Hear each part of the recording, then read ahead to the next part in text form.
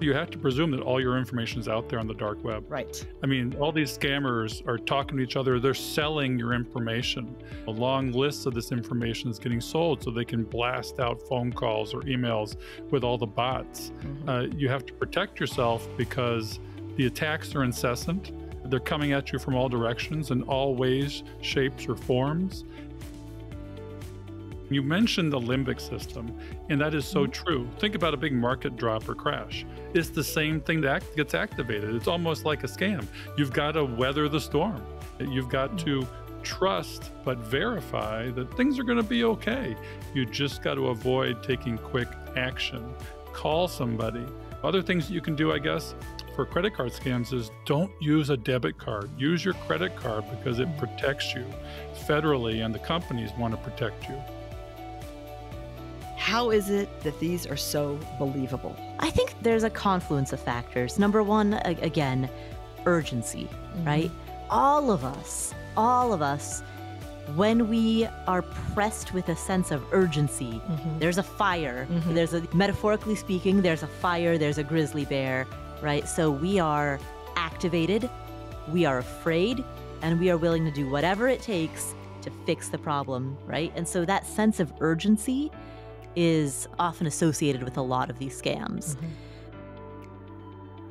Welcome to Catching Up to FI, a podcast on mindset, money, and life for late starters of any age on their journey to financial independence. I'm Bill, and I'm a late starter.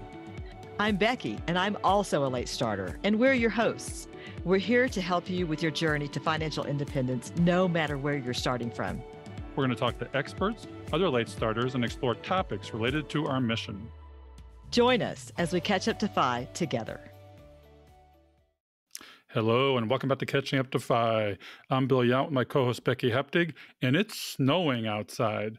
Oh my God, we're in Knoxville, Tennessee, and I have to get to work tomorrow in about 4 to 6 inches of snow. That shuts us down. And you're sub-zero out there, Becky, right? That's right. This episode won't air for several weeks, but we're recording it during the big freeze that went across the U.S. And so today we were at -10, and it tried to snow, but it's very, very light because it's just so cold. So I'm staying inside with my warm Catching Up to FI sweatshirt on. All right. Well, who do we have on the show today, Becky? We've got a very special guest. Today we're talking to Paula Pant. I'm very excited about that.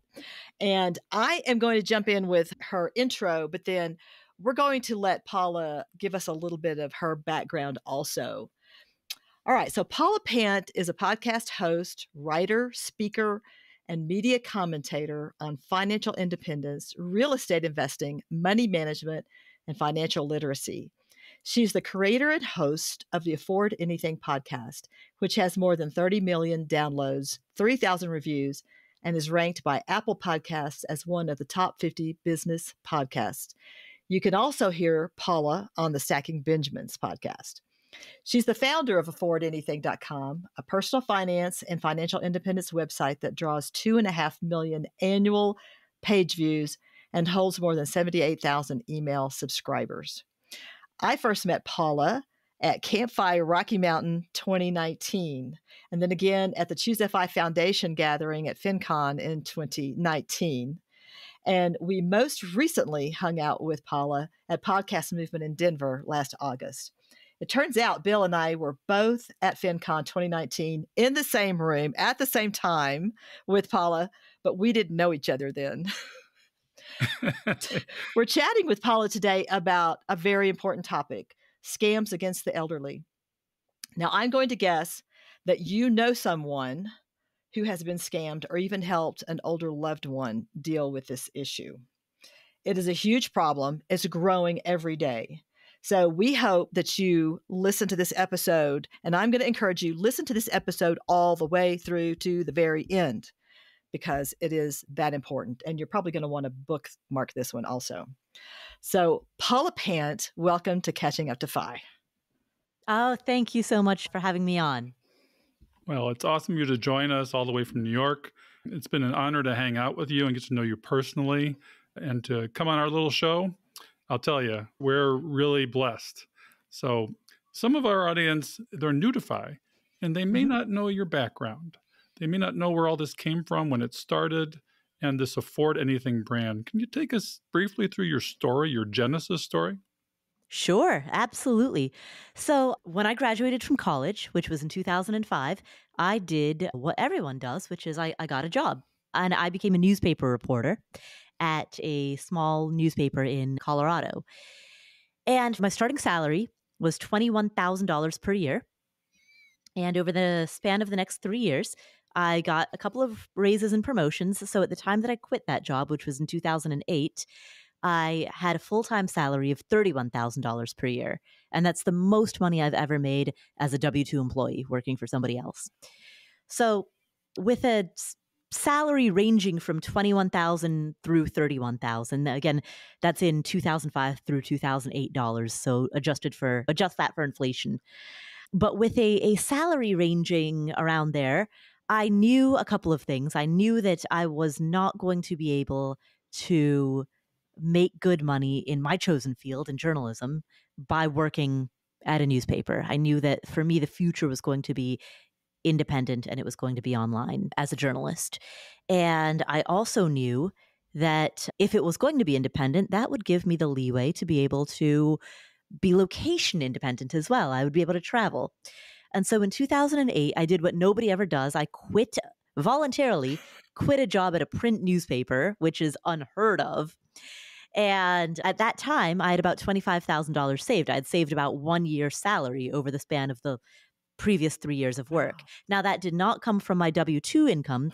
That came from the 1099 income that I was making during the evenings and weekends, because I was freelance writing every evening, every weekend, and I saved on average about $800 per month, every month over the span of 3 years.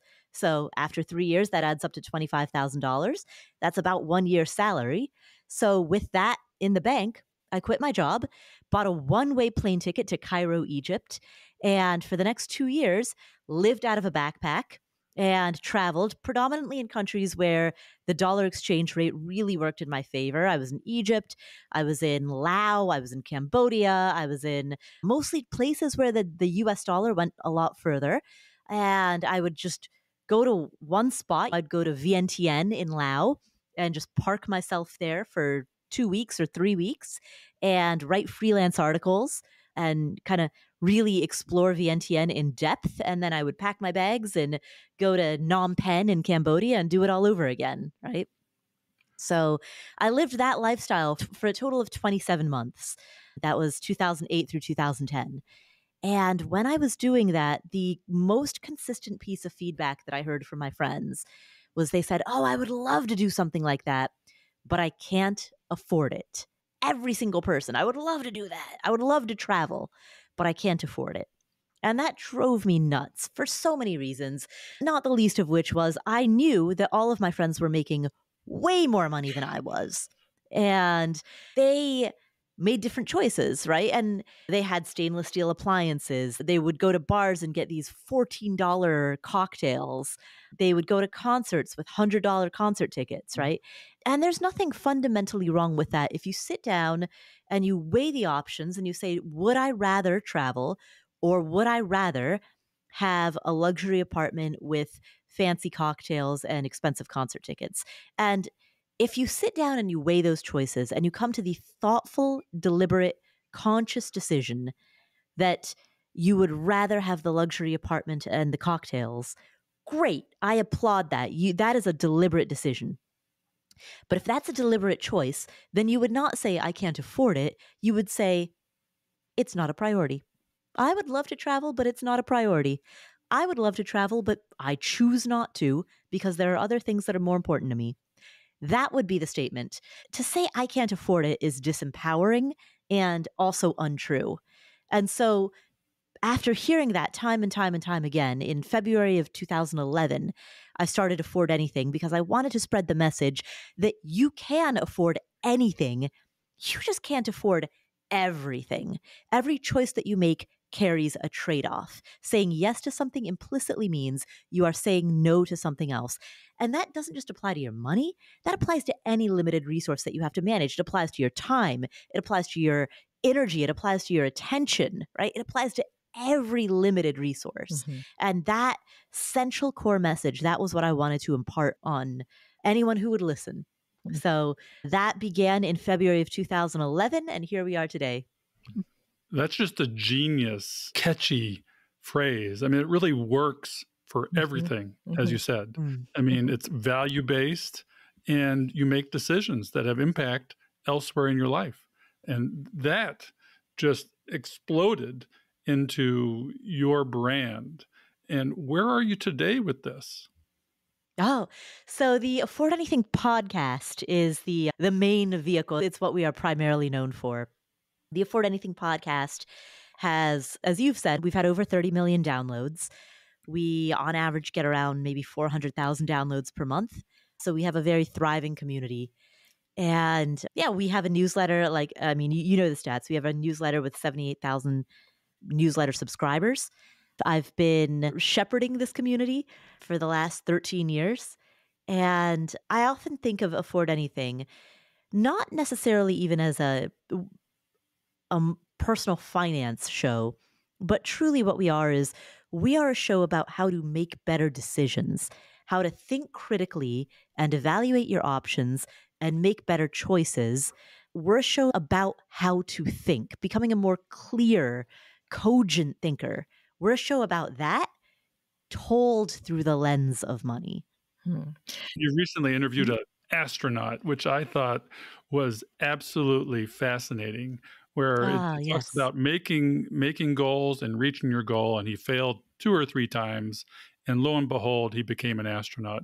And so you do have a far-reaching breadth of topics that you cover. You're right. It's not just a financial podcast.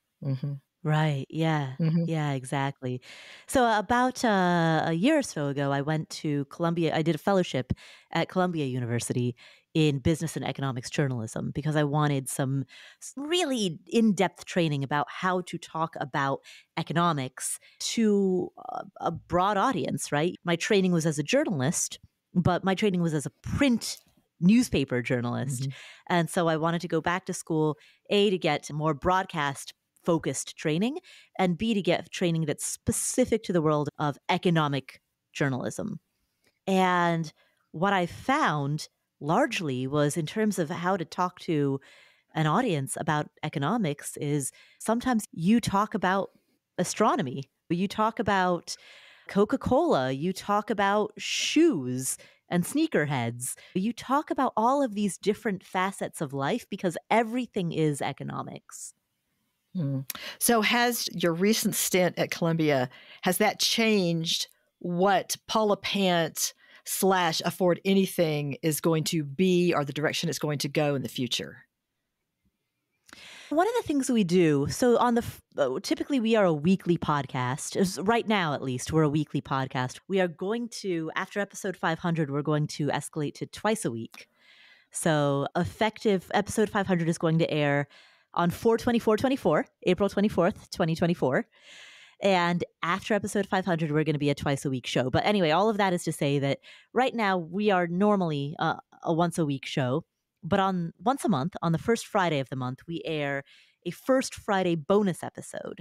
And that typically has been our test kitchen. It's our experimental playground. And we have played around with a bunch of different formats. We, for example, briefly had a stint called Invest Anywhere. That was the First Friday theme. What I've started doing since going to Columbia and getting trained as an economics journalist is the First Friday episodes, I've done sort of a this month in the economy analysis, right? So, hey, here's what happened. The Federal Reserve, for example, in December, the Federal Reserve published its Beige Book, right, which is a snapshot of economic conditions. It's basically the Federal Reserve's 2023 year in review, right? So one of the things that I did for the January First Friday episode is really look through that Beige Book to try to pull out data and share it with the audience in a way that makes it interesting, that makes it sound like more entertaining than simply reading a Fed report. And so I think that's what I've gotten from doing that on the First Friday episodes. I've gotten very good feedback from our community. And so I think we'll not only continue to do that every first Friday, but we may even intensify it, make that a more than just once a month feature. Our audience also needs to know that you're a real estate maven, and that started somewhere in all of this. And so you have your hands in many hats. Can you speak briefly to why that journey? I know you don't like talking about real estate that much, but you have a class because you get these questions so often. But where did this real estate journey come from, and how does it dovetail with the rest of your empire?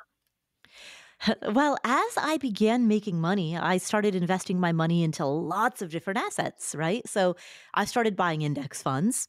I have a very, very, very small crypto allocation. And I also started buying rental properties. And it's funny because nobody ever asks me about my index funds, even though that is, as a percentage of my net worth, that is ballpark, I would say, about equal to the value of all of my properties. I have just as much money in index funds as I do in rental properties. But rental properties are tangible, they're visceral, and maybe they're a little bit more unique. Lots of people have index funds. Relative to the percentage of people who own index funds, fewer people own rental properties. And so I think for all of those reasons, I started getting a lot of questions about rental properties. And I just started getting from the audience, and I just started getting the same questions again and again and again, to such an extent that it was clear that there was appetite for a structured, guided course that would teach people, all right, if this is something that you also want to do, here's exactly how you get started. Here's a step-by-step guide to knowing whether or not you're ready. And then here's how to analyze properties. Here's how to find properties, whether locally or out of state. Here's how to obtain the financing. Here's how to actually close the deal. Here's what all the terms in the contract mean. Here's how to build your team, particularly if you're building a remote team from out of state, how to build out a team of property managers and general contractors and so forth. And then here's how to protect all of your assets. So here's the map, here's the flow, here's how you do it. Boom. Well, I have to ask you then, what about your index funds? Nobody asks you. Do you stick to 3-fund portfolio? Do you follow JL Collins? What is Paula Pant's index fund portfolio? Tell us now. We're getting a scoop. Well, I have a barbell allocation, so I do not have a bond allocation. I am all equities, 100% equities. Ah. Wow. All right. Well, but Bill, don't forget, she is a little younger than us. Yeah. Well, I'm about 80%, 20%. So I'm not far behind, but I'm 58. So I got to be a little bit more cautious. Well, and I am 70-30. The 30 is bonds and cash. And in 3 weeks, I'm going to be 68. So there you go. Oh, happy birthday. Well, almost birthday. Thank you. You know, Paula, my oldest son also does real estate. I know he has gleaned a lot of useful information from what you have out there. And back in the day, I don't know if you do this anymore, but I know back in the day, you actually shared real numbers with your listeners from your real estate portfolio and showed them how these numbers were working, the income, the outflows, and all that. And he found that very, very useful. So thank you. Oh, excellent. Excellent. I'm glad to hear it. Yeah.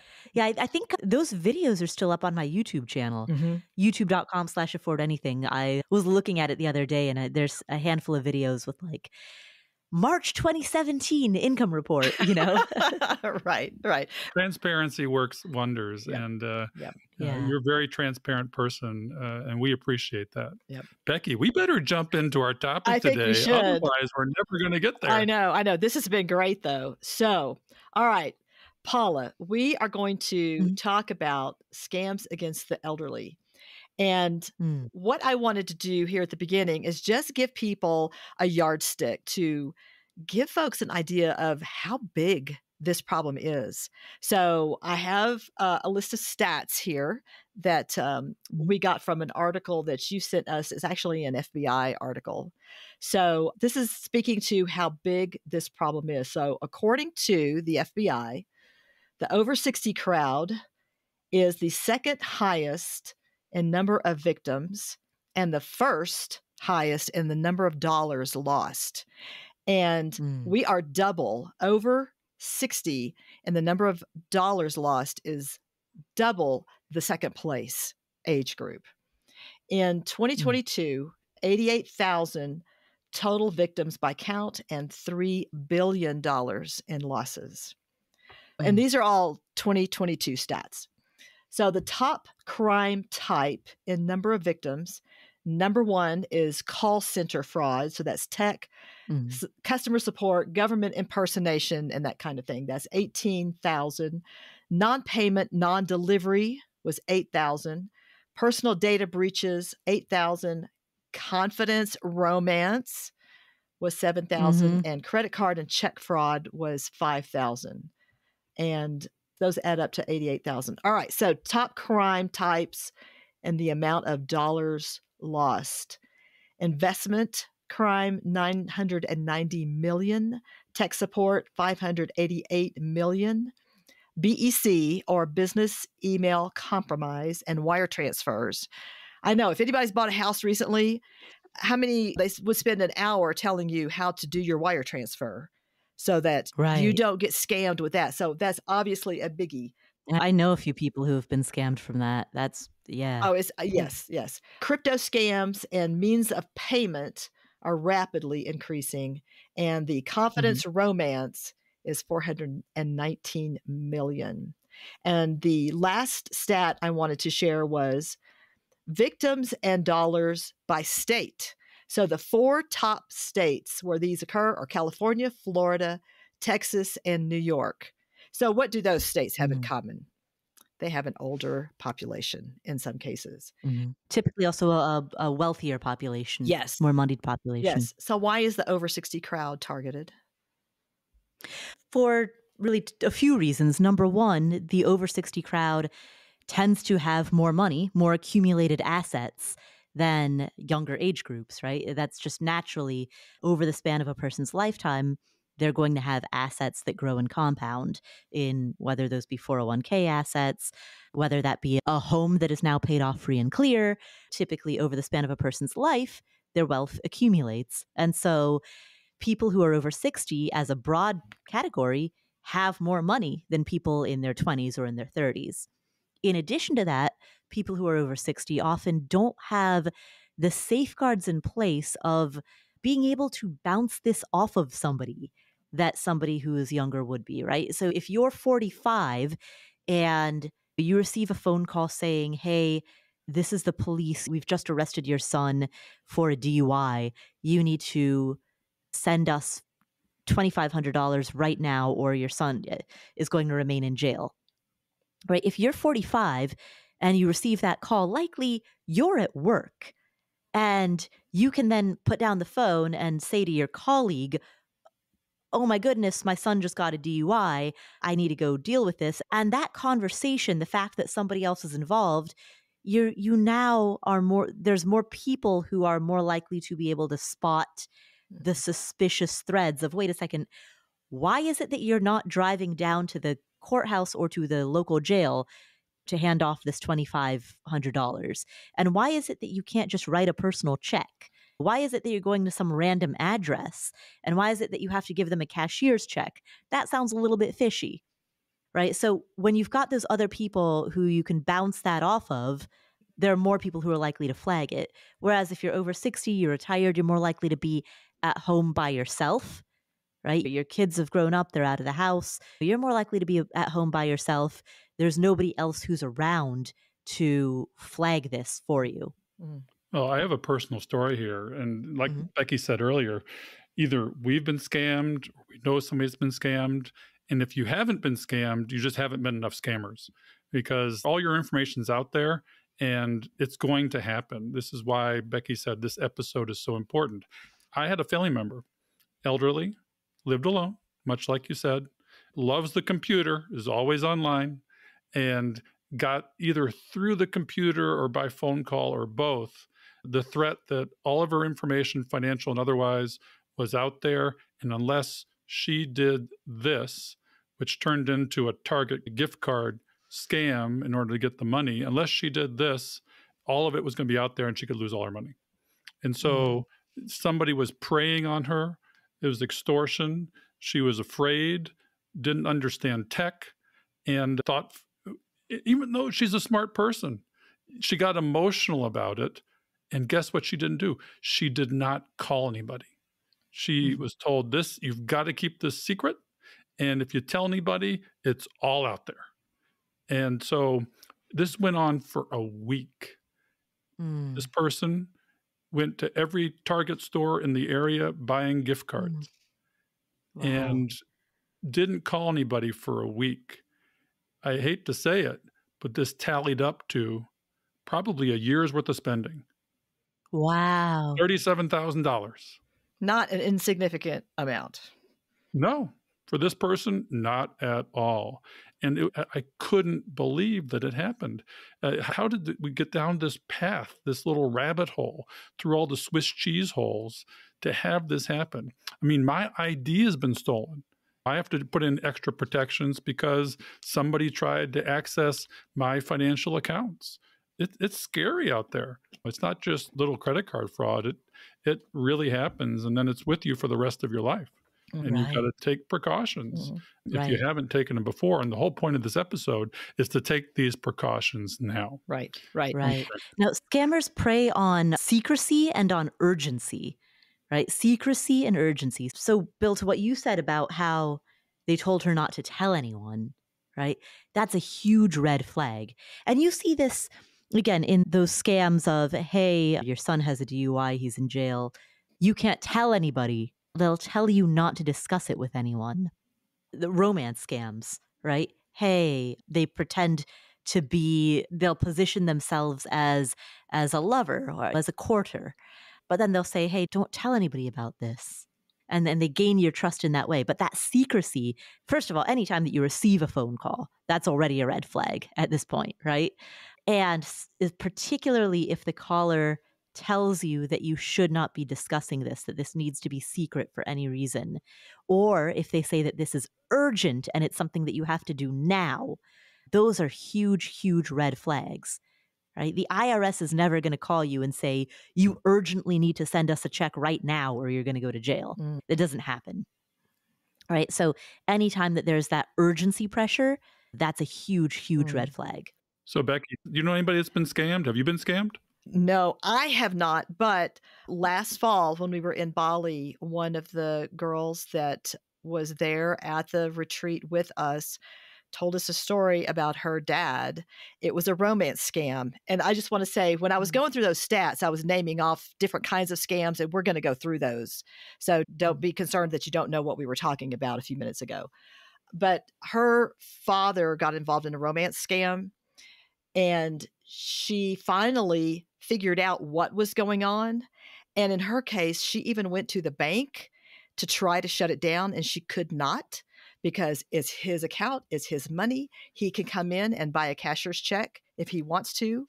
They can talk to him about it, but nobody could literally shut it down. And the only thing that stopped it was when he emptied his 401k, which was to the tune of $160,000. Wow. So, yes, she eventually figured it out and couldn't stop it. Because she couldn't talk him out of it. She couldn't talk him into stopping. And these are victims of a crime. We can't blame the victim. There's a lot of shame involved in this. Oh, yeah. There's a lot of isolation and loneliness. And the criminal is to blame, not the person that succumbs to this crime. It's absolutely amazing. One more that I have to tell you about, because this, for whatever reason, in my family, there's been issues. And there's a scam where a family member who's a medical professional got a call from the sheriff's department. Okay. And the sheriff's department said, you missed this deposition, and there's a fine for having missed your deposition in this case. And they had personal information about the case because it was public, and it seemed incredibly legitimate. And this family member got scared, didn't know what to do. I mean, when you get this legal threat, it's like, that's a system you don't want to get involved in. And it seemed legitimate. Luckily, she started talking about it, as you said. She was at work. She started talking about it with other folks. It got to the point where we actually called a lawyer friend and we asked them, is this real? Can this possibly be real? And the lawyer said, absolutely not. This is a scam. But it sounded so real. Preying on a fear. Yep. Yep. I love those 2 points that you brought us, Paula, if it's urgent or if they want you to keep it secret, because that's something we can keep in the front of our minds and use that as a yardstick when something doesn't feel right. Urgency, secrecy. The other thing is, if you receive a phone call, generally be suspicious of any inbound phone calls. If that person who's calling is claiming to be a representative of whatever organization, then politely say, oh, thanks. Why don't I give you a call at your organization's phone number, right? Give me your name and I'm going to call your organization and I'll ask to speak to you. And then hang up, and whatever, if they are from the local county jail or the local county courthouse, go online, go to the website, look up the phone number of the jail or the courthouse that's on the website, and then call that number and say, hi, I was just on the phone with Mr. So-and-so and we got disconnected. May I please speak with him? Right? If they claim to be from a particular company, they're, oh, I'm representing, I don't know, what, Target or whatever. Oh, okay, great. I'll give you a call. You tell me your name and I'm going to hang up and then I will call you. And then you just call Target's customer service line and say, hey, I was just on the phone with, so-and-so customer service rep from your company. This is the case number that we have. But you should be placing that as an outbound call, because if you're placing it as an outbound call and you're calling the phone number that's listed on the website, then you're likely to be speaking. I mean, certainly scammers can build spoof websites as well, but you've added the friction there. You've created another filter within that funnel so that you've got this added layer of protection. If you're getting an inbound call, you have no idea where the call is coming from. If you're placing an outbound call, you at least know who you're calling, assuming that the website isn't spoofed. Oh, I let all unknown calls just go to voicemail. And the part of the reason for this is artificial intelligence. People are voice printing you. If you talk to them, they're getting your voice print, and some financial institutions will use your voice to access your accounts. I mean, this is scary stuff. Well, I hate to tell you this, but if you host a podcast, they've got your voice. True. Oh, well, another way to get it. All right. Well, Becky, we wanted to go through sort of a list of scams so that people are aware of the breadth of this. We've touched on a few, but in general, there's 2 types of scams. Phishing, that's phishing, which are the online scams, the digital scams. And then there's the social engineering scams, where you're basically in contact with a person, whether it be in person or by phone, or these days, video chat. You're dealing with a person. So Becky, let's go through that list and help us get started. All right. So we talked earlier about tech support. And when I first read this, I don't think I really understood what that meant. But is this someone calling you saying whatever it is? Or is this like when you try to call somebody asking for tech support? This is oftentimes you receive an inbound call in which they say, hey, I'm from Best Buy. So we'll go back to that example. I'd used Target as the example earlier, but I'm from Best Buy. I'm from Microsoft. I'm from Apple. There is an issue with your device and you're going to need to send us money. Or personal information, possibly. Yeah. Okay. Exactly. Okay. Great. Or let me onto your device and I'll help you fix it. Oh, yeah. Yeah. Absolutely. And older folks aren't as tech savvy. I don't understand things the way my kids do. So that's easy to talk somebody into that. Yeah. Well, the other component to this is that there are these scams where there are these like done for you scams where it layer upon layer upon layer builds, right? So another form of a tech support scam is, let's say that one day you decide that you want to start your own business, but you have no idea how to do it. So you go online and you enroll in what you believe in what is marketed as an online course for how to start your own business. Very normal activity. I'm a course creator myself. There are a lot of legitimate online courses out there. But let's say that this one that you enroll in is actually not a real course, just the beginning of a multi-layered scam. So you enroll in this quote unquote course, and they start sending you all of these quote unquote business opportunities, right? But then they tell you, you know what? You're going to have to upgrade your computer and you're going to have to upgrade all of your equipment in order to be able to run this business. But here, we'll send you a computer, right? And we'll send you something. And also, you're going to need to make a business filing, and you're going to need to set up bookkeeping, and you're going to need to set up accounting. And doesn't that sound really complicated? LLC registration and bookkeeping and all of that. But guess what? Pay us a bunch of money and we'll take care of that as well. And then it becomes fee after fee after fee after fee of all of these downstream upsells, right? So that this, what you think was a $1,000 course that you quote unquote purchased or enrolled in, turns into $30,000 by the end of it. And you still haven't really gotten adequate delivery of what they said they'd do. The computer that they said that they would send you still hasn't shown up. The LLC registration that you were supposed to have gotten was never actually filed. That's another, tech support is sort of an element of that, but that's another type of scam that can happen. There is just one quick story, and we'll get back to your list. A reality TV star named Jen Shaw, who was on the Real Housewives of Salt Lake City, who was actually convicted and sent to jail for running a scam just like the one that I just described. She was one of the ringleaders of a scam in which she used her celebrity and the trust that many people had in her as a celebrity to draw people into one of those scams in which she sold a fraudulent course and she sold these fraudulent products online. Yeah, I mean, celebrity gives you a lot of, that's one of the scams is the virtual celebrity scams where you could be Taylor Swift and say, I got this for you, and you'd get a lot of traffic, right?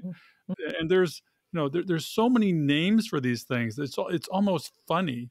You talk about phishing, but then there's other kinds of phishing. There's spear phishing, where they have your personal info already and make it sound more legitimate. So they're really spearing you. There's whale phishing, where they're coming from the top down as the CEO to the employees saying, you've got to do this or that. Then there's something called smishing, where you're getting cell phone and text messages, right? Where the bank says, oh no, you've got fraudulent activity. You've got to do this now and enter all your personal information. All this ishing. Okay, and then there's the next thing on the list I've never heard of was spooshing. Tell me what spooshing is. I actually don't know what spooshing is. I haven't heard of that one. Oh, you mentioned it before, I think, because it's a fake website. It could be a charitable organization. It's a false charity. They may even be a full-fledged false charity. It's not just a one-time and done deal. And that's spooshing, where you end up on a website from Google that isn't real. And this scared the heck out of me, because you can go to these shopping websites and you think you bought something, but no, you just spent $300 and it's never going to show up. How do you know that something's real? I did that at Christmas. Now, it was only a $25 item, but I bought something off of a Facebook ad. And because it was like the perfect gift for somebody. And after a week or so, I was like, is that actually going to show up? They got my money. I don't know if I'm going to. And I did receive the article, and I was very happy about that. But after that, I was like, you know what? I don't think I'm going to buy stuff off of Facebook ads anymore, because I didn't think about it at first. But then later, when it took a while for the item to show up, I thought, maybe this was not such a good idea. I mean, social media is a big source of scams these days. And all across the age spectrum, you've got to be very, very careful with social media as far as your romance scams, your shopping scams, your buying scams. It's exploded in the last few years, according to the article you sent us. We talked a little bit about the celebrity scams. And then another thing on the list is government impersonation. And I think all of us have heard of that, of somebody calling saying they're from the IRS. Or some government agency, but especially the IRS, that sort of strikes fear in everyone. So is that a situation where you would say, I'm going to hang up and I'm going to call you back? Or does the IRS just not ever call people? I have never heard, I don't want to make a definitive statement that the IRS never calls people. I have never heard of the IRS calling a person. Typically, the IRS, if they need to contact you, will send a letter, right? They will send a letter in the mail. Okay. I have never in my life heard of any legitimate case. I don't want to say that it never happens. I would need to talk to an IRS spokesperson to be able to validate or verify that. But I have absolutely never heard of that happening. I've only ever heard of the IRS sending letters in the mail. And I've heard the same thing. We talked about the charity scams. And then next on the list is romance. So how does this get started? I mean, I've obviously heard of this because that's what my friend's father succumbed to. But how does this happen? So typically, I mean, most people these days of all ages, including people in their 20s and 30s and 40s, and most people meet online. Most people meet their romantic partners online. So you might meet somebody online through a dating app or through a dating website, and that person, you and that person develop some type of a relationship through text messaging, through phone calls, through emails, through digital communication. But perhaps you don't meet. Maybe it's long distance, right? During the pandemic, there were whole full-fledged relationships where someone was like, geez, I have a boyfriend of all ages, including people in their 20s and 30s. Oh, I've had this boyfriend for 8 months, but we've never met in person yet. Or I've had this girlfriend for 8 months, we've never met in person yet. So it's increasingly common that you might start to develop a romance with someone who you meet online, but who you haven't met in person. And where it becomes a scam is then that person starts to say, hey, I'd love to come see you, but I need you to send me some money. Or, hey, I have this family issue that I'm dealing with and I need some money. Right. And you think, well, this is my love, right? This is my new boyfriend or girlfriend. Like, of course I want to help them out. Yeah, I can send them something. I'm in a comfortable position. They're struggling. I'm happy to help. This is a person I love. Right. Yeah, I mean, that also leads into a very common one, grandparent scams. Can you give us an idea what a grandparent scam is? Oh, a grandparent scam is where basically they prey on the love that a grandparent has for their grandchild. And they will call and say that something bad will happen to the grandchild unless the grandparent pays some amount of money. It could be, and again, there's a whole variety of, I mentioned the UIs earlier. Hey, your grandchild is in jail. Your grandchild was arrested for a DUI. They're in jail. You need to send us bail, right? That's a common one. And you can't talk about it with anybody. There's also the version of it of your grandchild is in the hospital. Your grandchild was in an accident. They're in the hospital right now, and we need money immediately for your grandchild's treatment. Right. And that also creates that sense of urgency as well. There is your grandchild is going to. So typically it's either your grandchild is going to be in legal trouble or your grandchild is in medical trouble. Right.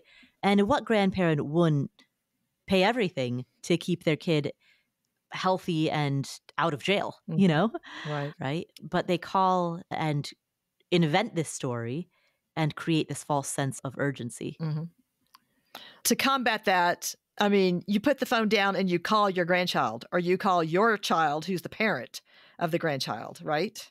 That would be a very good idea. I mean, this should be easy to avert as long with just a few minutes of checking on, is this real or not? But I understand that they're pulling at your heartstrings, but we all have to be careful and check on, is this real? Okay. Right. And one of these scams I found interesting that is, remember the movie Catch Me If You Can? The check forging scam back in the day, I think it was the 50s or the 60s. And this guy now fights scams. I can't remember his name. We'll have to put it in the show notes. But the check cooking and washing scams have become very popular again because checks aren't that popular. And what they do, or I learned what they do, is they'll go to a post office box because they get that key for it. They'll take out all the mail. They'll open it up, get all the checks, and then use like nail polish to take the payee and the amount off. And then they'll submit the check for whatever amount they want to put on there. And then the latest version of it is more of an AI version where they just take a photo of it and reproduce it with any amount they want on it and take it out of your account. It's unbelievable these things still happen. Mm-hmm. Right. And there's one that I've been hearing about recently that I'd like for you to just tell us a bit about, and that's SIM swapping. SIM swapping. SIM swapping. Can you tell us what that is? Now, I'm familiar with SIM swapping in the overseas context because overseas, oftentimes when you travel, you need to switch out your SIM card, right, in order to be able to maintain connectivity. So when you switch out your SIM card, what that means is that when you contact your regular contacts back at home, they're not going to see you as the caller, right? They're going to see some foreign phone number. Now, this happened to me when I went to Greece. I took my SIM card out of my phone. I put in a Greek SIM card. And then every single friend that I contacted, they didn't see me as the way that I normally appear as a saved contact. That's not what appeared in their phone. They saw a Greek phone number that appeared in their phone, and it was me just contacting them. And so oftentimes, if there is a person who is traveling, then their friends and family are at risk of misidentifying a scammer as that person because that person can no longer be identified by their usual contact card. If I understand this correctly, and I may not, I believe that one of the latest things is that someone calls you and they talk you into letting them load an eSIM on your card. And then that means they have access to everything you have connected to, which can be your financial institutions and passwords. Because they now have access to your phone.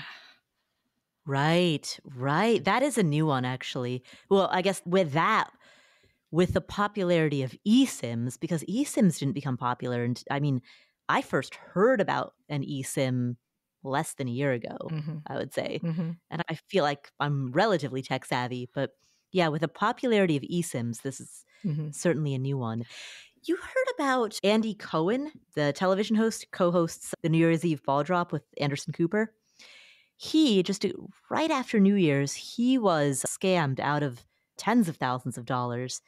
And one of the ways in which that happened is the scammer sent some type of a request to his bank, and the bank tried to call him. The bank found it suspicious, so they called him to authorize it, but he had call forwarding set up, and so the call forwarding went to the scammers. Wow. So yeah, being able to intercept somebody else's call forwarding also leaves you vulnerable. So, Paula, can you give us an idea? And we actually may have covered this. So, but just in case there's something left to talk about, is how is it that these are so believable? I think there's a confluence of factors. Number one, again, urgency, right? All of us, when we are pressed with a sense of urgency, there's a fire. Metaphorically speaking, there's a fire, there's a grizzly bear, right? So we are activated, we are afraid, and we are willing to do whatever it takes to fix the problem, right? And so that sense of urgency is often associated with a lot of these scams. A lot of people, particularly older people, we talked about secrecy, but there's sort of another element. There's also just loneliness and isolation. And typically if a person is lonely or is isolated, then think like a romance scam, for example, becomes more believable because it's so appealing. AARP has a great breakdown of some of the scams perpetrated against people who are 60 plus or 55 plus. And some of the anecdotes that they describe, you read the victims aren't simply dealing with the fallout of a scam, they're also mourning a breakup, right? Because they're experiencing the grief and the loss that comes from a breakup because they really believed that they were in a romance with this person. So, and that often comes, loneliness and isolation can fuel a lot of that longing. There is also, and I'm sorry, we have to say this, there's some element of cognitive decline that does happen to many people in later ages of life. And that cognitive decline can also impact decision making, and it can impact your ability to be able to spot those red flags. Mm-hmm. Yeah, it's you mentioned the AARP, and I want to take a moment to. They're a great resource for this, and they have something that Frank Vasquez made me aware of called the Perfect Scam Podcast, where they go through these things and tell real stories with real people of the kinds of stuff they go through. And they also have a fraud watch network. You can go onto this and learn about all the different kinds of scams. They even have a heat map of where the scams are happening right now and what they are. They do a great job of trying to help us avoid these things. And so in saying avoid these things, what are some tips, I guess, then, that how do we avoid them? What would you recommend to people that are potential victims of these scams? What are these red flags and how do we avoid them? So as we've talked about, anytime that you feel a sense of urgency, know that that's a red flag. And again, that sense of urgency will likely come from the idea that somebody is in legal trouble or somebody is in medical trouble. That's often what fuels that. But anytime that you feel this sense of urgency, and that sense of urgency must be met with immediate money, take a pause. Because no hospital emergency room is going to demand payment in order to perform a life-saving operation. That just doesn't happen. I don't know about right? that. I work in the ER. But no, I mean, in all seriousness, you've worked in the ER. They do not demand payment. Doctors are required to treat a person regardless of their ability to pay, right? I'm just teasing. And no, but it is exactly that idea. The what if the ER really does need payment? That's what gets people, that's what fuels that sense of urgency. It's precisely that worry that leads people to think, oh no, the ER needs this payment right now. I'm going to go send it. Because I don't want to take the risk. Even if there is a 99% chance that this is a scam and a 1% chance that this might be real, I don't want to take the risk, that 1% risk, that my grandkid is in the ER and the doctors are not going to save my grandkid's life. Right? So I think it's really important to be absolutely fundamentally clear that like that will never happen. It is not a 99% 1% thing. It is a 100% 0%. It is an absolute. No ER will ever do that. Right? You are correct. I was just teasing. Yeah. And then you mentioned the limbic system, and that is so true. Think about a big market drop or crash. It's the same thing that gets activated. It's almost like a scam. You've got to weather the storm. You've got to trust but verify that things are going to be okay. You just got to avoid taking quick action. Call somebody. Other things that you can do, I guess, for credit card scams is don't use a debit card. Use your credit card because it protects you federally, and the companies want to protect you. You only click on links that you trust. All those emails and phishing and online links that we get all the time. We are bombarded with potential scams. Just look in your junk email inbox. They're all there. There may be a letter changed or a .com versus a .org, but these emails, as if they're from companies or from people, can look very real. And I've succumbed to a post office scam where they said, where they get some personal or a credit card number because if you pay $1, you can come to the post office and pick it up. They never do that. They leave something in your mailbox or on your door, but you get this text and it's like, oh my God, you do it. And then you're like, I just got scammed. Just like Becky with her Facebook stuff. There are just so many ways, and they come up with new and creative ways, and we bump into them all the time, and we need to prepare ourselves for this. It's scary that humans want to trust. We're innately driven to trust, and it's hard to untrust. So I've got a couple of more questions. Number one is, how do we recognize this? We've talked about how we can recognize it. What if you are, and there may be lots of people in our audience who are in the position of caring for a parent or an older loved one. How can we recognize it in someone else? Is there a way we can look for signs to recognize that this is happening to someone else that we're responsible for? Well, first, we talked about romance scams. I would try to get as much, if you find out that somebody in your life has a new romance, try to get as much information as possible about that person. Hey, can I meet this person? If they're long distance, can I talk to this person over Zoom? Hey, if this person is dating my mom or dad, right? I'd love to meet them. If they're local, I want to meet them in person. If they're long distance, I want to have a coffee with them over Zoom, and I want to do it right now or tomorrow. So for romance scams, I would try to immediately get to know who that person on the other end of the line is, so that you can sniff out, is this a real person or not? What's their Facebook profile? Are they on Instagram? Are they on Twitter? Let's see your LinkedIn from back when you were working. You must have had a LinkedIn at some point. Like, what is this person's online presence? So that's one of the things I would do.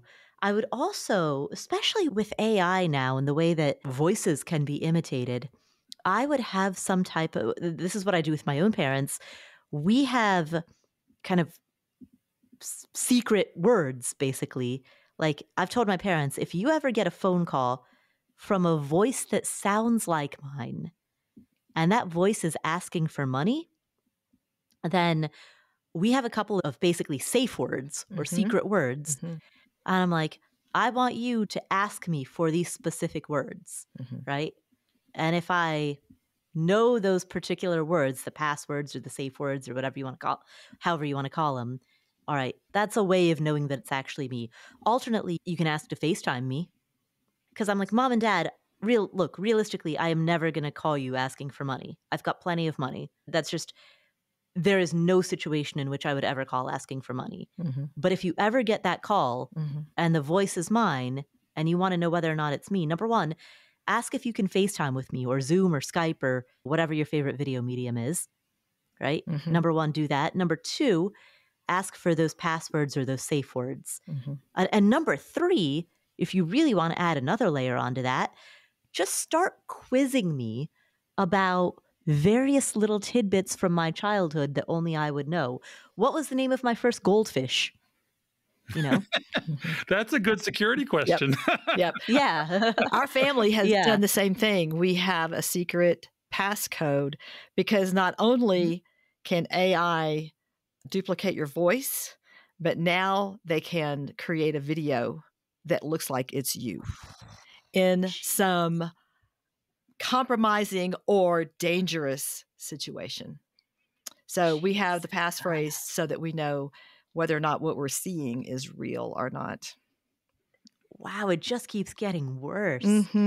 I wrote, when I was at Columbia, I wrote a huge, almost thesis level paper on this topic. And at that time, AI was not really in the picture. You know, it's amazing how much things have changed. Think of the political ads that have been duped. They can do the same thing with any of us. Yeah, I know. It's scary, but being prepared is our best defense. Well, you have to presume that all your information is out there on the dark web. Right. I mean, all these scammers are talking to each other. They're selling your information. A long list of this information is getting sold so they can blast out phone calls or emails with all the bots.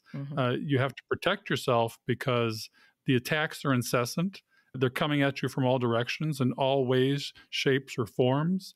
And we're going to have a podcast dedicated with an FBI agent to how do you protect yourself on the internet? What do you need to do to protect your digital and personal identity? That's coming up. So there will be a follow-up. That's fantastic. Yeah, there will be a follow-up episode to this that we're very excited about. That's fantastic. Great. So if you find yourself or your loved one in the middle of a scam, how do you shut it down? First, staunch the bleeding, right? Make sure that there's no additional future outflow of money. And that's going to depend on how the money has been delivered. Do they have access to your bank account? Do they have access to your credit cards? Or have you simply been sending them wire transfers or cashier's check? Like, the delivery mechanism of the money will determine whether or not they have the ability to get more money from you. But make sure that you shut down any ability that they have to access your money. I would immediately report it to your bank, report it to the local authorities, right? Report it to because those are two institutions, your bank and your local authorities, that should immediately know about this. You really file a complaint with the FBI. And I know you're reading from the FBI list right now, but the two best sources of information out there are AARP and the FBI. Both of them are at the forefront of this issue. The Internet Crime Complaint Center. That's why it's IC3 cubed. And I actually had to contact them when my identity was stolen. They're very helpful, and your bank will walk you through the steps you need to make. We had to change all the account numbers and transfer them into different accounts. There are authenticator apps that are very good now, where in order to access your account, it brings up a different number every time that you have to put in as a security code, because those text two-factor authentications can be, if they have your cell phone number or the SIM card issue, they can get those authentications and access your accounts. So the institutions are trying the best they can to avoid this, but the scammers are probably ahead of the game. And we haven't talked about password managers. So, Paula, would you recommend that all of us have our passwords in a password manager? Absolutely. Absolutely. Keep all of your passwords in a password manager, because that is the only way that you can have unique passwords on every single one of your accounts. So that if someone gets that, is they can't use that to break into any of your other accounts. Otherwise, it would be really easy. If someone got one of your passwords, they could just try that same access to one of your passwords. And we need to teach our kids about these things, because it's hard to go backwards and change everything. It's a lot of work. And if you do it from the front end and use, say, for example, the one I use is LastPass. Are there other password managers that you guys use? I've heard of those. We use OnePass.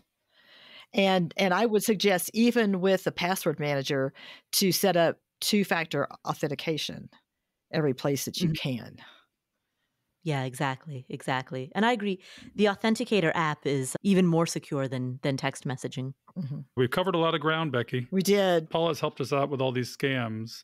We've gotten to know her a bit too on the front end. And one of the things we like to, in order to round things out, because we put our best foot forward and we don't always tell folks about our mistakes. And late starters make a lot of mistakes. Everybody makes a lot of mistakes. Paula, can you give us what your biggest financial mistake was? My biggest ever? Well, yeah. The biggest ever was not getting a prenup. So to anyone who's listening, if you do not have a prenup, if you're about to get married, get one. If you're already married, you can get what's referred to as a postnup. A postnup is similar to a prenup. It's simply a document that you draw up after the marriage, after your wedding day, right? After you're married. But either way, whether it's a prenup or a postnup, you need that agreement in place. I think it's especially important for women these days that acquire assets and have significant assets before they enter a marriage, where women are the primary breadwinners. And I think it was in your case that you had these real estate assets or other things going on that became at risk because they were prior to the marriage, but they became accessible at the time of dissolution of the marriage, right? All right. So, Paula, what's been your biggest win, or one of your biggest wins? Starting my own company. As I said, the highest income that I ever made as a W-2 employee was $31,000 per year. And that's in 2008 dollars. So adjusted for inflation, that'd be probably what, 38,000, maybe $40,000 at the most today. So that's the highest salary that I ever made working for someone else. And if I had stayed on that trajectory and just gotten 3% raises over time, I mean, I would still be in the five figures today in terms of salary. So starting my own business, there is infinite upward potential there.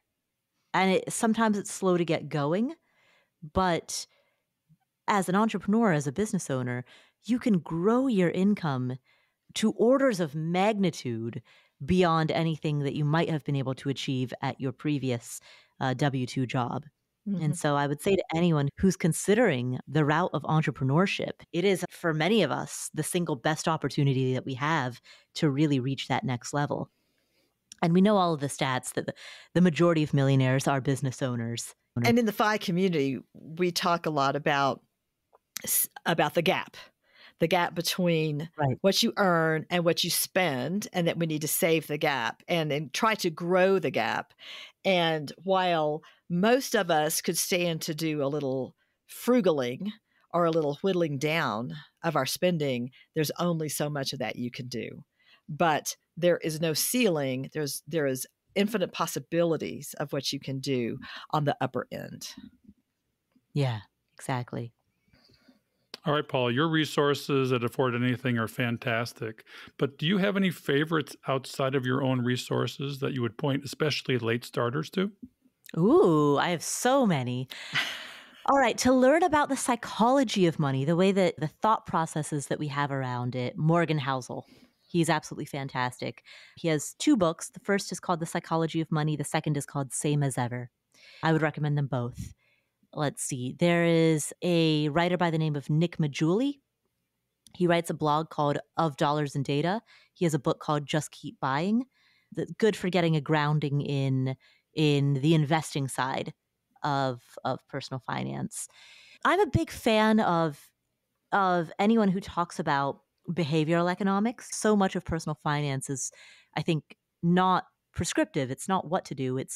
It's why do we do what we do, and how do we better understand the way that the human mind works and the human condition, so that we can then learn how to make more clear decisions, and we can then learn how to work with our nature rather than against it.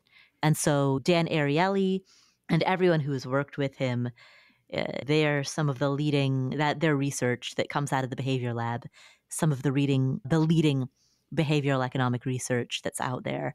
So I would certainly look at them and follow their work. James Clear, he writes not about money, he writes about habits, but developing really strong habits is the cornerstone of good financial planning, right? It's first automate, and then anything that you can't automate, form habits. And so James Clear, for habit formation, is crucial to personal finance. I would agree. I've read his book and Atomic Habits, and there's another author that writes about habits, that these are important things. It took me to create good habits to turn my financial life around. That was where the problems were in the reflex habits of lifestyle inflation. And so I agree with you. And if you have any other resources for us that you'd like to share with our audience, please don't hesitate to send us links. We'll put them in the show notes. Yeah. Lastly, I want to know who you haven't interviewed that would be your next dream guest. Oprah. Absolutely. Are you still trying? Yeah, I tried. So I interviewed her co-author. Oprah recently co-authored a book along with Arthur Brooks. They co-authored a book called something about happiness. The title is Build the Life You Want. Awesome. And it's all about how, as the title says, it's all about how to deliberately construct a life that is true to you and that is likely to lead to your optimum happiness. Anyway, so Professor Arthur Brooks and Oprah co-authored this book together, and I was really trying to get them both on the show.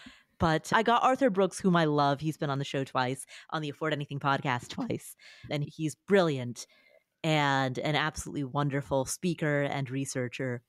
But I was a little bummed that his co-author did not join us.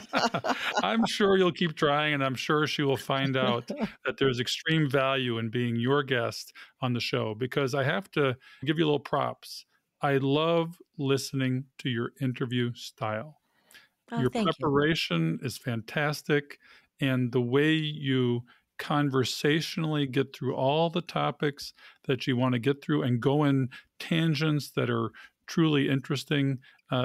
Your interview, I can only aspire to be the interviewer that you are. Thank you. Thank you. All right, Paula, we've come to the end of our time together. It's been awesome. We've provided a lot of value to our audience. I know they're excited about hearing from you.